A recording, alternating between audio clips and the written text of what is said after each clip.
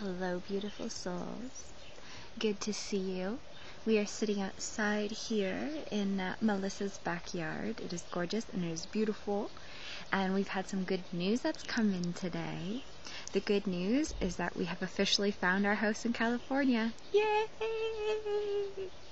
It literally is at the time that it feels like it's go time. And so the word has been given us that it is made available, and we back onto a national forest. We have a lot of land, and we have a lot of space to create, to grow our plants, to finish off our project of the and to literally just have a hub space, like a hub space to literally launch and extend into the rest of the world and share with the rest of the world. So it's very, very, very exciting for all of us. We are truly secure in our purpose with each other and with God, and so it is going to be beautiful to see what comes forward from this. But the thing about it is we are stepping into this new adventure with nothing. We literally have nothing. Like, since, before this, we were living in Canada. And so all my stuff is in Canada. Everything that made up our kitchen, our home, our space, our bodies, our everything in this world. And so it's literally like the experience that Jesus speaks of when it's sell everything you have to the poor and come follow me. I feel that that's exactly what our life has been, bit by bit, and undoing and unraveling, a letting go of like the misery and stepping into reason and into purpose. And through this transition, I've really recognized the power of decision and the power of choice that needs to come from this. And I've been able to really recognize that this plan is God's. This plan is God's. I'm not planning this. And I can have complete trust and faith in God because it is His plan and because I am His child. And so I'm starting to have everything that I've seen in my mind and speak of in word fall to form and into my experience. And so because of that, I guess it's that whole, by ye fruits ye shall know them, and they shall know themselves. By their fruits ye shall know them, and they shall know themselves. It's the fruits, it's the effects, it's the experience of these miracle principles and the forgiveness lessons. It's not just talking about it. It's not just seeing it in the head. It's not just like, oh yeah, this is so true, this is so right. What A Course in Miracles says is so on point. It goes far beyond that. And to me, I feel that our greatest lessons are in our relationships and our need to allow our special relationships to be transformed into holy relationships. And this isn't just for some relationships, it's for all of our relationships. So if we are even withholding love, reason, sanity, forgiveness to one person, we have lost sight of everything. Completely lost sight of the goal of God. Because either we are seeing with God or we are seeing against God. And if we are holding one person as having done something wrong or still sinful in some way, even if we're doing it to ourselves, if we hold one person still sinful, then we are not seeing as God does. God sees all of His children as perfectly equal and perfectly innocent. So the only way that we are to remember Him and to know what our part is in His plan and to create with our brothers in Him is to allow our mind to be healed through forgiveness so that we can look upon all of our brothers as God does. And that means seeing all of our brothers as innocent, seeing all of our brothers as free, seeing all of our brothers as happy. That means not condemning a single part of this world, not any government, not any religion, not any country, not any person, not any race, not anything that anyone has done or not done. There's no judgment here. Judgment is not a part of the equation of God. Some people will say, yeah, well, what is the last judgment? People speak of the last judgment, that God has the last judgment. This is true. But God's final judgment on all of us is that we are wholly innocent and we are His children. That we have never left heaven. That He has given us everything. And that the effects of His gifts are pure joy, without opposite. This is His judgment and this is His promise, and it will stay this way for all eternity. Because what is sane and what is true and what is knowledge is eternal. And what is true and what is knowledge is eternal and does not change. And so it'll always be what it is. God will always be what He is. He could never change. We could never change. The only thing that changes is our thoughts about what we think we are, what we think the truth is, and what we think God is. That's what can change. So it's almost as if we are learning how to step into our changeless reality. Our changeless reality. So that we can experience it here, be it here. It's here now. Heaven is here now. And this is a state of being. It's a state of mind. It's a purpose. And with this move, it's going to be Tom and me and Ted.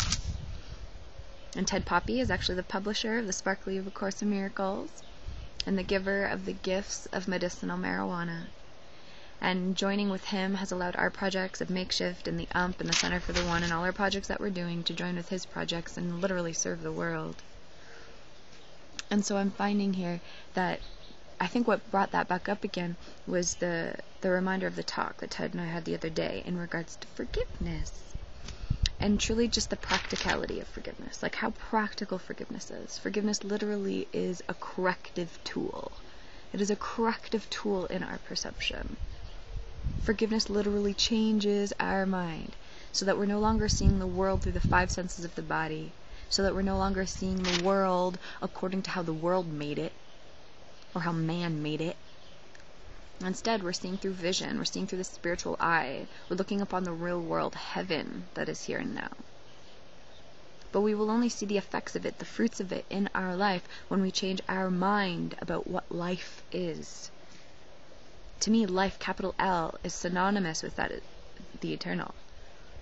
It is synonymous with truth and sanity and knowledge. And this world of man, is our perception. It's a dream. It's an idea. It's nothing more than that. We are simply noticing the effects of that idea. So of course the world right now is going to be suffering and in pain and sinful because this is the thought of separation here.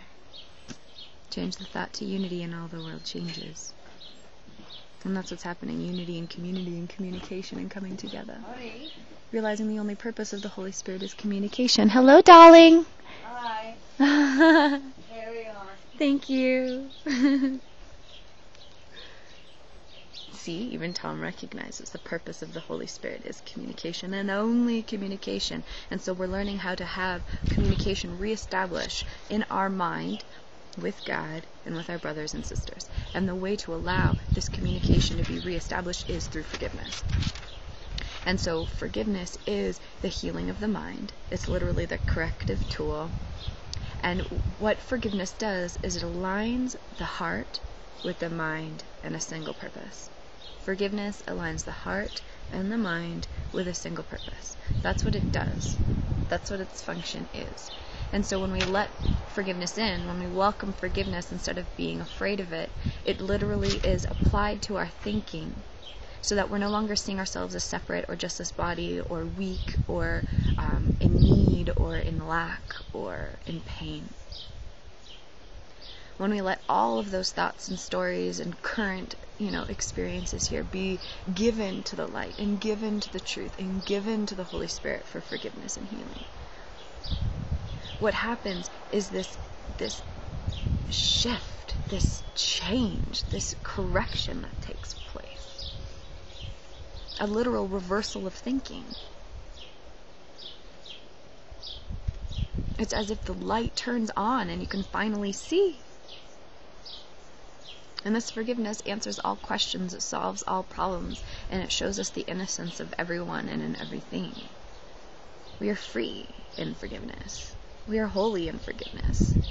We are powerful in forgiveness. But we have to recognize that forgiveness is what we want. Forgiveness is the means, and happiness is the goal. Joy is the goal. And the thing that's amazing is God joins us in this goal of happiness. God joins us in this goal of peace. This is what He wills for us. And what we will with God is one. So we will happiness for ourselves too, but this happiness includes all of our brothers. Every single one. Yes, that one too. That one just popped in your head. And yes, that one too. The one that just popped in your head. All of them. Everyone. Strangers, friends, family, neighbors, those who have passed on, those who are still here. Those who have done evil deeds, those ones who've seemed to be the saints. The children and the elderly, those who are in between. If you believe in those on other planets, them too. It includes everyone. This is an infinite, ever-expanding universe of creation. Life, capital L, eternal in all of us. And so what we are doing is reconnecting with that part of us and living from there. That part that joins us, that unites us in love, in harmony, in peace, cooperation, communication. This is what we want in all relationships. So we have to let our minds be healed from all thoughts of separation, of thinking we know what relationships are for, of thinking that we can choose between relationships. We can't choose between relationships. We don't love one more than another. We don't love one different than another. If we think we do, we don't know what love is. Love is God's love. All-inclusive. Changeless.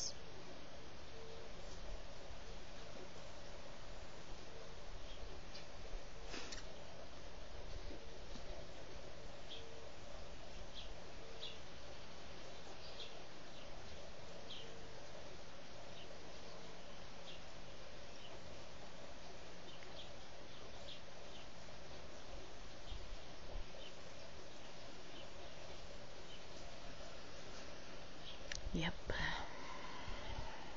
And so I am grateful for the means by which to recognize I am free.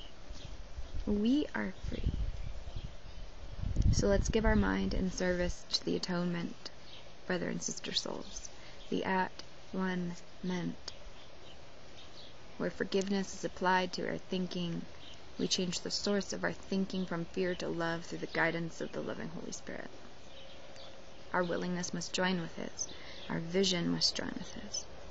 Our will must join with His. For in that joining is God, is our freedom, is our sanity, is our joy. And I want this for all of us. And so this is the real only purpose with which I share. And again, every time I share, I hear the message that is on my heart. And it reminds me of my goal and my purpose that I share with all of you. This single purpose with which forgiveness brings. So let's let all problems, all purposes, collapse into one. So that the solution may be given us in a way that we can recognize, understand, receive, and say yes to.